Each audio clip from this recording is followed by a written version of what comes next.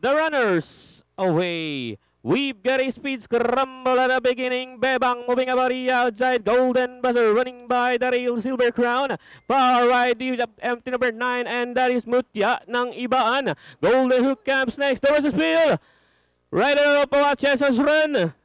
JL Lazaro took a spill. And going along for the first turn. Silver Crown is running by the rail and out the outside. Golden Buzzer running in third by a gap of 4 lengths. Bebang. Mutya ng Iban comes next. Surplus Boy moving about the outside. Number 5, Golden Hook.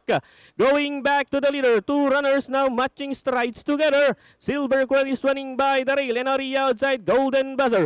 Bebang now getting closer in third together with Mutya ng Iban. Golden Hook comes next running by the rail. Surplus Boy. Inside the last 500, Red Steel. Silver Crown by about 3/4 of a length, pressing about the outside. Golden Buzzer. Then here comes Mutya ng Iban.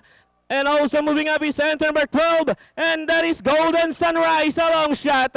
And they are now entering the home stretch. And it's still Silver Crown, followed by Mutya ng Iban. Golden Sunrise is on the outside. Down the stretch they come. Golden Sunrise moves up a long shot, followed by Silver Crown running on the outside, number 7. And that is Surplus Boy. And nearing the finish line, race 1, a long shot, Golden Sunrise.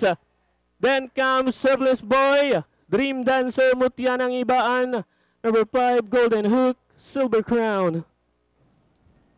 Alright, deado kagad tayo. Numero 12, Golden Sunrise, ridden by BJ Guerra. Masisigundo yung 7, Surplus Boy, 3, Dream Dancer, 9, Mutya ng Ibaan, then 5, Golden Hook. Sige, panoorin natin replay nitong race number 1.